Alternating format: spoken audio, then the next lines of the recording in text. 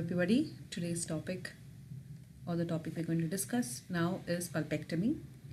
I will be talking about all the things related or whatever a final year undergraduate should know, and what and all is expected in an answer when asked about pulpectomy. Okay, so the main thing, moving on, is the definition. So now we have two definitions over here which are easy, so we need to learn both of them. This is important in respect to theory as well as practicals.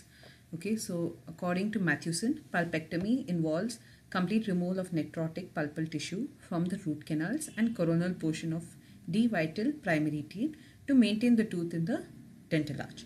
Now, according to Finn, pulpectomy is a removal of all pulpal tissue from the coronal and radicular portions of the tooth. Finn's definition is much easier to remember, so I would suggest you learn Finn, and for extra marks or anything like that, you can just learn Mathewson's definition also. Now, moving on to why the pulpectomy is done, like the rationale behind it is to remove the irreversibly inflamed necrotic radicular pulp tissue and gently clean the root system.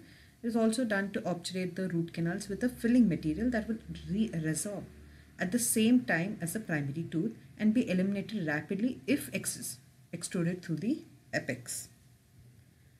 Now, what are we trying to achieve by doing a pulpectomy in a primary tooth? We're trying to achieve that the infectious process should resolve both clinically and radiographically following treatment. There should be a radiographic evidence of a successful filling without any gross overextension or underfilling. The treatment should permit resorption of primary root structures and filling materials at the appropriate time and permit normal eruption of the succedaneous tooth. There should be no radiographic evidence of further breakdown of the supporting tissues, and the treatment should elevate and prevent further sensitivity, pain or swelling. There should be no evidence of internal resorption or pathological changes. So moving on to the indications, like not every primary tooth which has been affected by caries and can be saved by doing a pulpectomy. So what are the indications? Basically, primary tooth with pulpal inflammation which are extending beyond the coronal pulp. If it is limited to the coronal pulp, a pulpotomy will suffice. But if it's extending to the roots, then a pulpectomy has to be done. Now, primary teeth with carious pulp exposure, in which following the coronal pulp palpitation, the radicular pulp shows signs of hyperemia, where the bleeding is not stopping, right? That suggests that the radicular pulp is also infected. Primary teeth with necrotic pulps, minimum root resorption and minimum bone destruction in the bifurcation area. Non-vital primary teeth with a sinus tract or abscess. Pulpous primary teeth without permanent successors. Now, in such cases, you want to keep the primary tooth in the oral cavity as long as possible because there is no permanent successor to replace it even if it falls off. So you want to prevent its prevent its loss as much as possible. Now, pulpless primary second molars before the eruption of permanent first molar. Now, like I had said in the previous space maintainers thing, until the permanent first molar erupts, you have to try saving the primary second molars as much as possible, because then the repercussions or the problems that arise if we lose a pulpless primary, if we lose a primary second molar are much more. A child patient having cellulitis due to infected primary tooth, a pulpless primary tooth in hemophiliacs, pulpless anterior teeth with speech, crowded arches, when the speech or the crowded arches or aesthetics are a factor. So if you lose the anterior teeth, it affects the speech. Then the space loss which can occur because you have lost a primary anterior tooth, and also the aesthetics. Pulpless primary teeth next to the line of a palatal cleft. Pulpless primary molars supporting orthodontic appliances. You want them to be a strong abutment if an orthodontic appliance is to be given using these molars or primary teeth as support.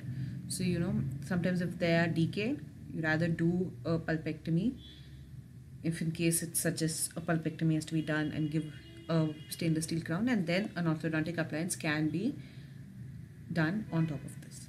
A pulpless primary teeth when arch length is deficient. A pulpless primary teeth when space maintenance or continued supervision are not feasible. In all these, the key word is pulpless. So there's already no pulp. You want to save these teeth, but for different reasons. Now there's some contraindications, such as when there's a non-restorable count. So you can't just do a pulpectomy and leave it. You need to give a filling, or you need to restore it with a crown, stainless steel or a zirconia crowns. But if there's no crown structure and a crown can't be given, then there's no point in doing a pulpectomy. Periradicular involvement extending to the permanent tooth bud. So there is already extensive infection which is already affecting the permanent tooth bud. So it's not feasible to do a pulpectomy and to remove all the infection. So it's rather you remove the tooth. When there's pathological resorption of at least 1/3 of the root with the fistulous tract.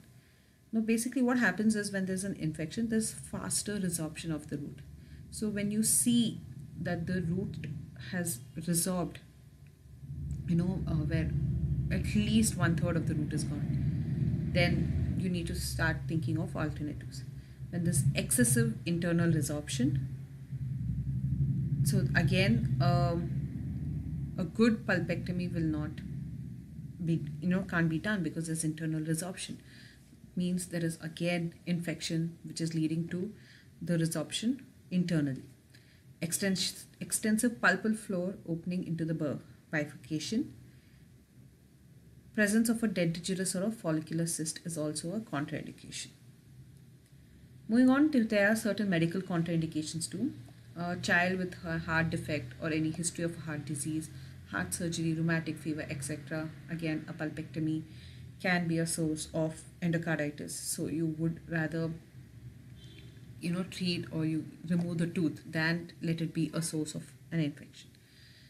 Immunocompromised children such as malignant disease like leukemia, neutropenic for considerable periods of time. Systemic illnesses like hepatitis or children on long-term corticosteroid therapy are all medical contraindications. Now there are certain inherent difficulties like a molar tooth. The root structure, it's curved to include the permanent tooth bud in between the roots.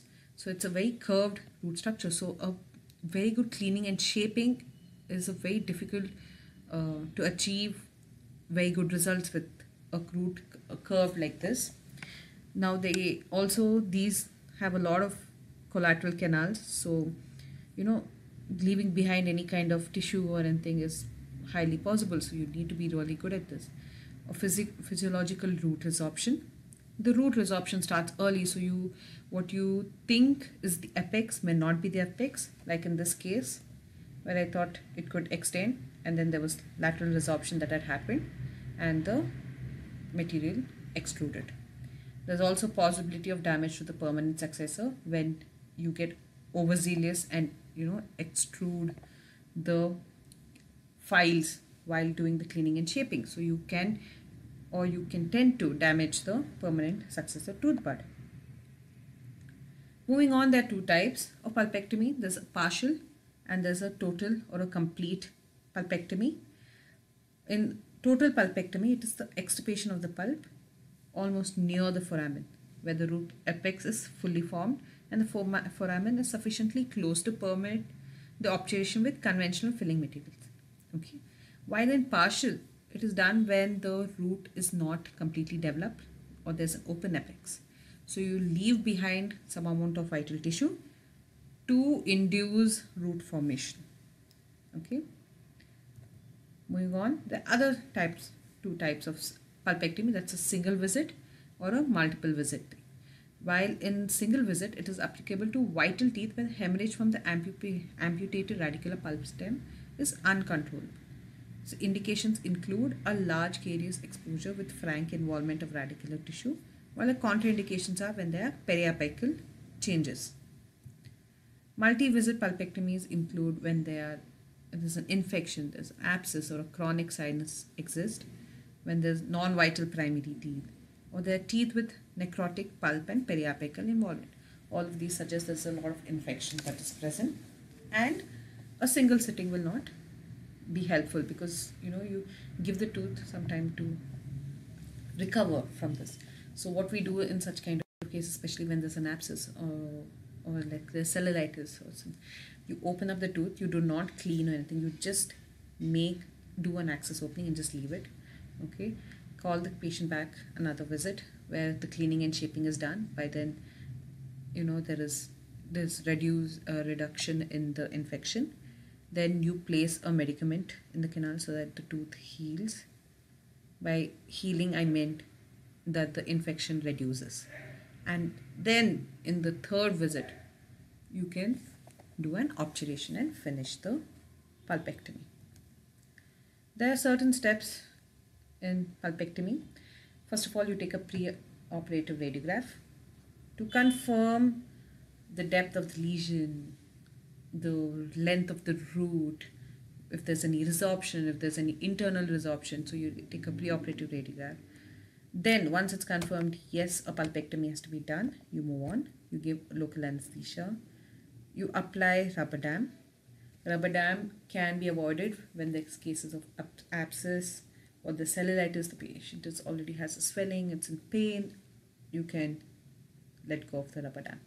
Then you remove the carious dentine, or if there's any faulty restoration below which there were secondary caries that had happened, then you do an access opening. Okay, recognize all the canals. Then you determine the working length. The determination of working length can be done, you can do it radiographically or non-radiographically. I'll be telling about it later. Removal of pulp tissue. Okay, you can use an H file, remove the pulp tissue, or you can use a broach also to remove the pulpal tissue.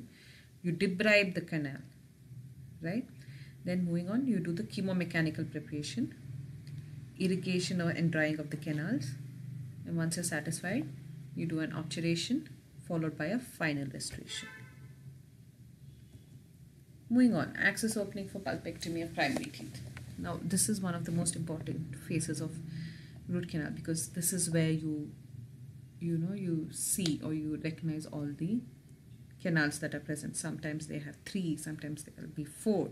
So you need to locate all the canals. Now the objective says obtaining a straight line access, right? So you get a straight line access, you remove all the carious part of the tooth.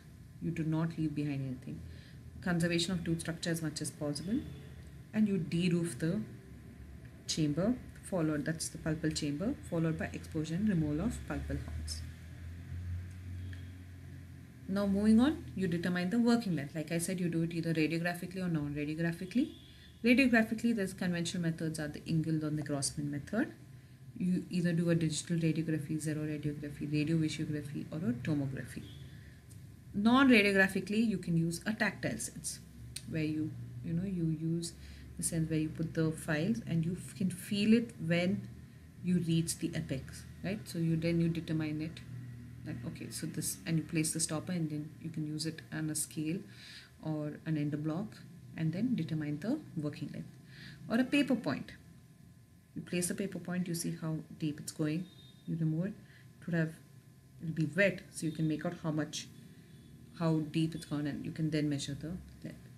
Apical PDL sensitivity, or even apex locators. Here I'm just describing one method. I think that's more than enough. That is the Ingold's method. You must have learnt about it in endo. So where you measure the tooth in the preoperative radiograph. You subtract at least 1 mm for safety allowance. Then you place the instrument, place the stopper, and whichever point you're using as a reference point. Then you develop a radiograph. You take a radiograph, and then on the radiograph you measure the difference between the end of the instrument and the apex. Now if you feel you've extruded or gone beyond the apex, then you reduce the length. But if you feel if you're short of the apex, if you're not yet reached the apex, then you add it to the length that was determined before on the preoperative radiograph. Moving on, you have the chemomechanical preparation. So this, more commonly we use the H files, because in H files the cleaning happens or the shaping happens when you remove the instrument. Mostly canals are enlarged up to a size of 35 or 40. This is normally done in primary molars. While in anteriors the canals are already wide enough, then cleaning and shaping cleaning the canals is as important as shaping. Now, usually very commonly seen in primary teeth are zipping and perforation. Already there's very less tooth structure, there's very less, the thickness of the dentine that's present is less, so you need to be very careful you do not perforate the tooth. And certain irrigants which are used, sometimes it's 1% sodium hypochlorite or even chlorhexidine. That is the choice we can use, or even normally saline can also be used to wash out the fragments of pulpal tissue. And because with sodium hypochlorite you have to be very careful, especially in children. You need to take all kinds of precautions so that, but if you're using a rubber dam, that's nothing like it. You can use sodium hypochlorite. Moving on, what are the ideal properties that we're looking at when we try to choose an irrigating solution? Its compatibility in terms of physical and chemical properties. It should have an antibacterial capacity with chelating actions and should help in tissue dissolution.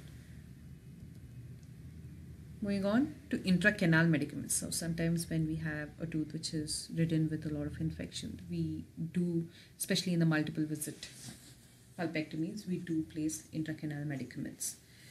Such medicaments are used to eliminate any remaining bacteria after the canal instrumentation and cleaning. It's also helps in the reduction in the inflammation of the periapical tissue and pulpal remnants, renders the canal contents inert and neutralizes any tissue debris. It acts as a barrier against leakage from any temporary filling and helps to dry persistently wet canals. So when we mean persistently wet canals is when you have a weeping canal, which is where you have continuous pus or any kind of infection thing. When it keeps on coming in, how much ever you do, there's just you cannot dry it. So it's called a wet or weeping canals. Commonly used medicament is calcium hydroxide. Moving on to obturation. Now the aim of obturation is to prevent the recontamination of the canal system from either apical or a coronal leakage, and to isolate and neutralize any remaining pulpal tissue or bacteria in the canals. Now an ideal filling technique should assure that there is complete filling of the canals without any overfill or with minimal or no voids. Now, there are certain criteria when you try to choose an ideal pulpectomy material. So it should be a resorbable material. You cannot use gutta-percha because the gutta-percha doesn't resorb. So in a primary tooth, the material that we're using needs to resorb, ideally at the same rate as which the tooth resorbs, so that along with the tooth the material also resorbs and it's lost along with the tooth. Then it should have an antiseptic property. It should be non-inflammatory and non-irritating to the underlying permanent tooth germ.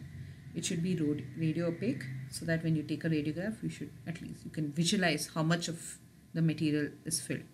And if in case you need to redo it, it should be easy to remove and as well easy to insert into the canals. Moving on, there are many different types of materials that are present. You all ideally should know what are the different types of materials and their contents. Now, most commonly which we use was zinc oxide eugenol paste.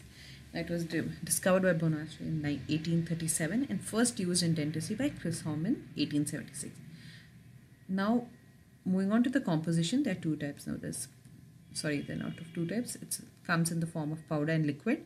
Now, the powder contains of zinc oxide, zinc stearate, zinc acetate and rosin, while the liquid contains of eugenol, oils of cloves, vegetable or mineral oil, acetic acid and water.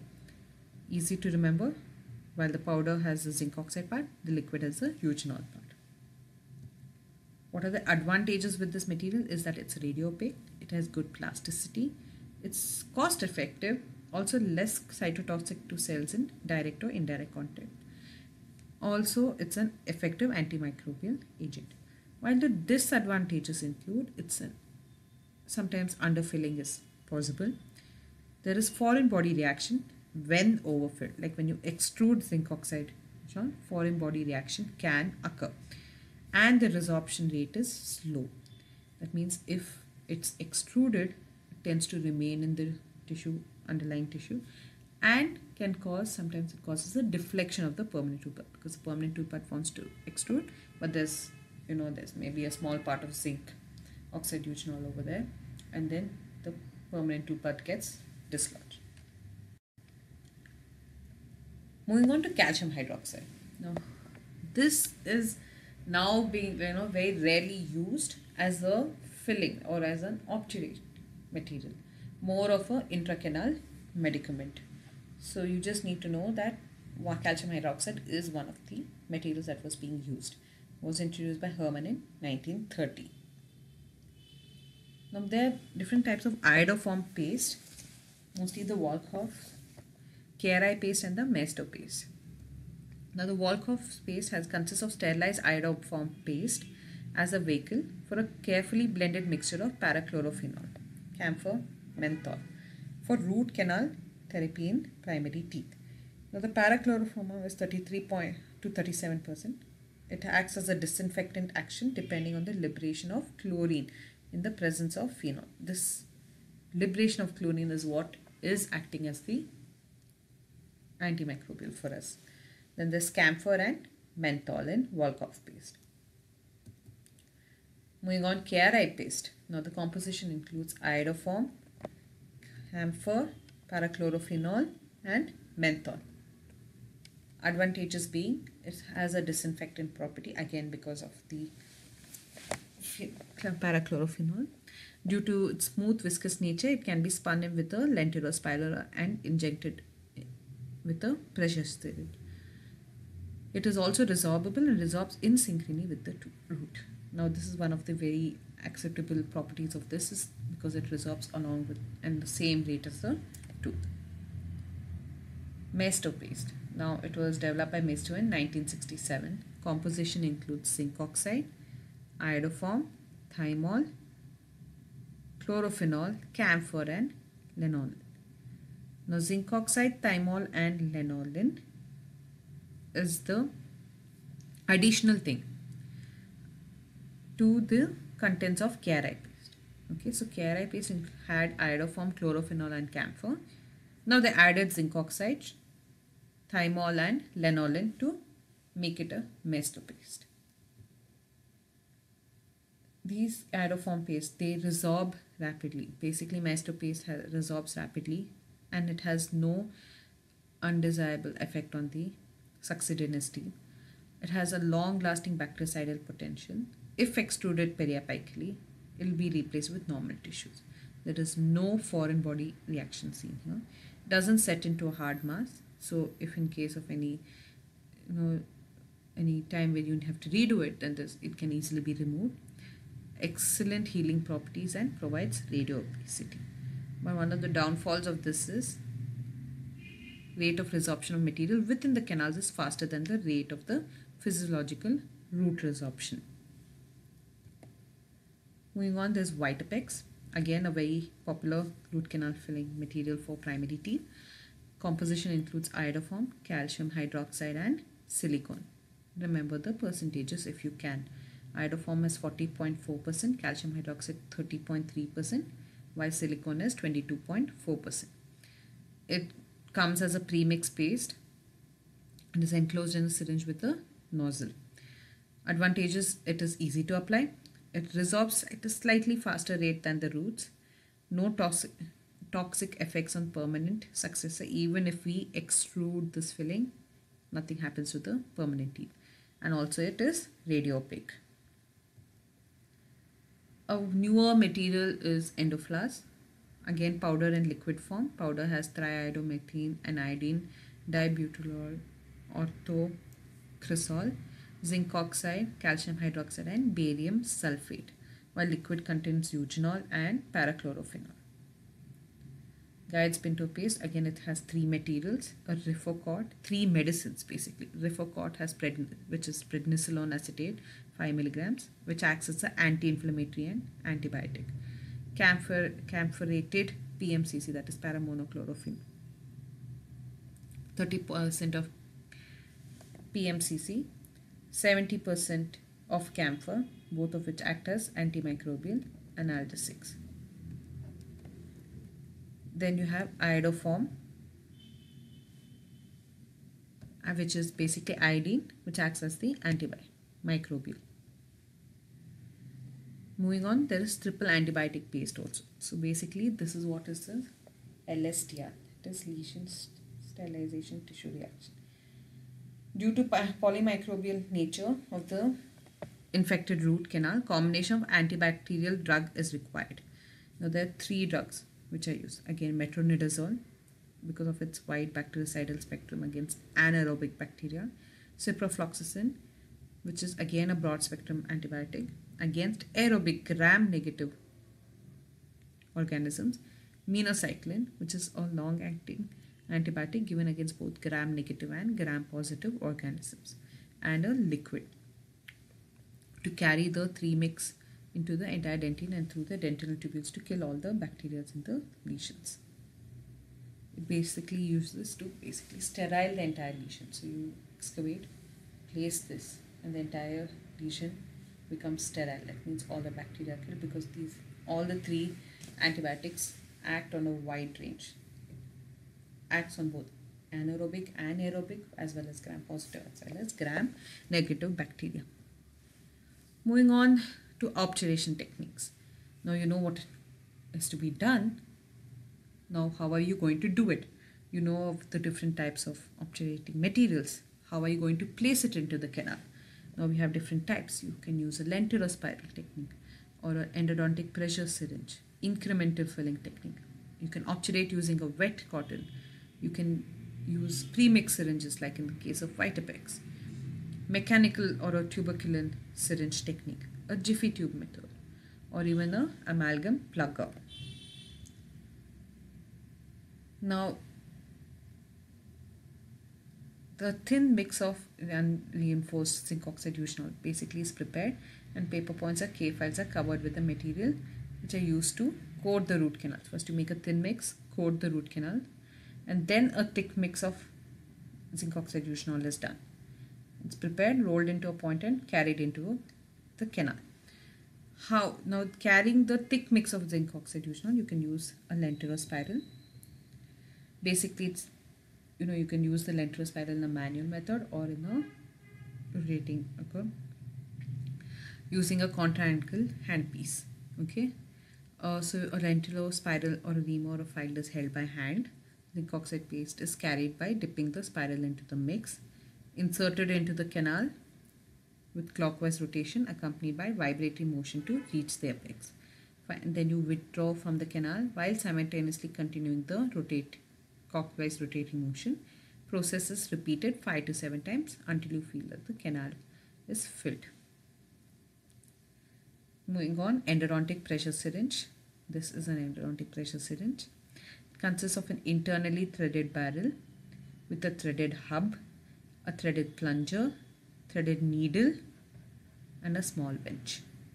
Using this syringe, a very thick mix of zinc oxide eugenol can be forced through an extremely narrow gauge needle. One of the disadvantages are that it is relatively complex and the need to disable it to load additional filling material. The entire syringe has to be disabled just to load additional if you feel you're falling short of the material. And also there's a need for immediate cleaning to prevent hardening of the filling material, because zinc oxide sets into a hard mass. Moving on to an incremental filling technique.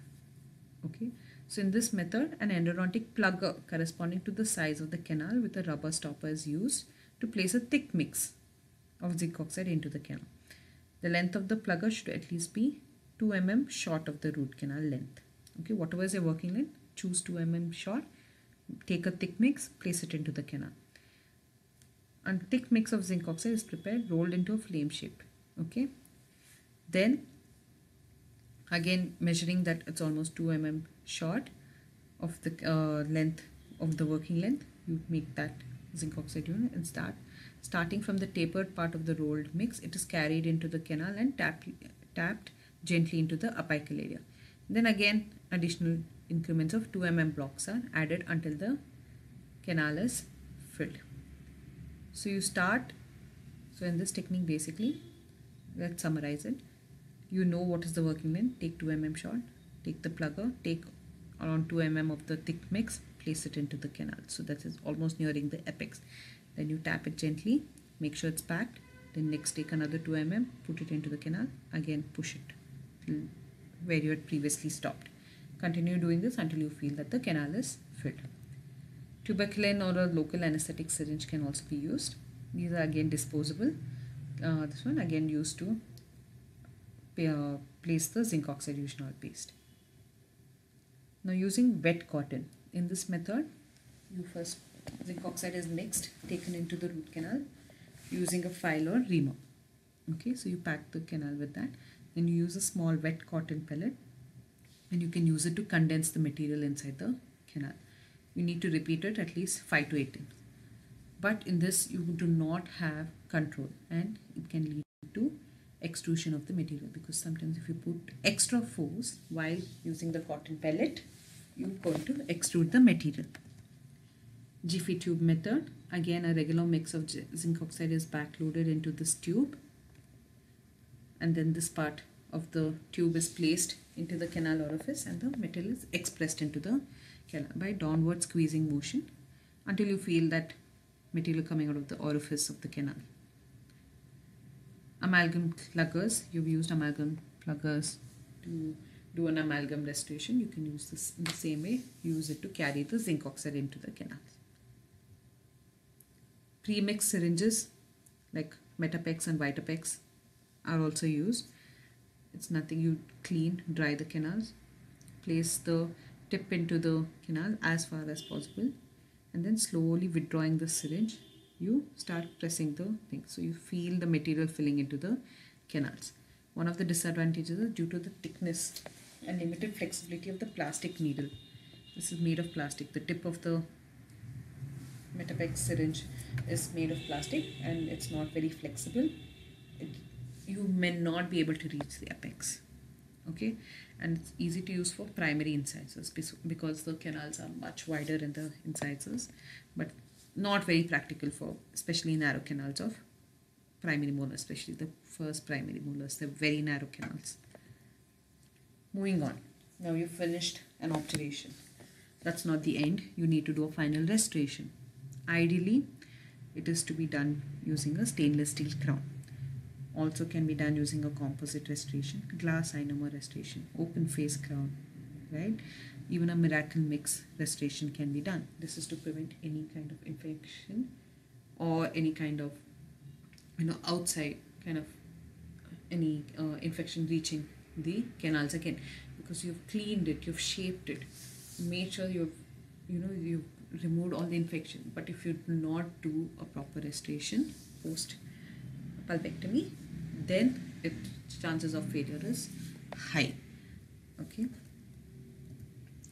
Now, how would you define what is a success? If a pulpectomy is successful or not. If there is no pathological mobility post pulpectomy, there's no sensitivity to percussion, or this healthy appearance of the soft tissue surrounding the teeth, it is a success. Radiographically, there is no evidence of bone or reabsorption except for that associated with the exfoliation process.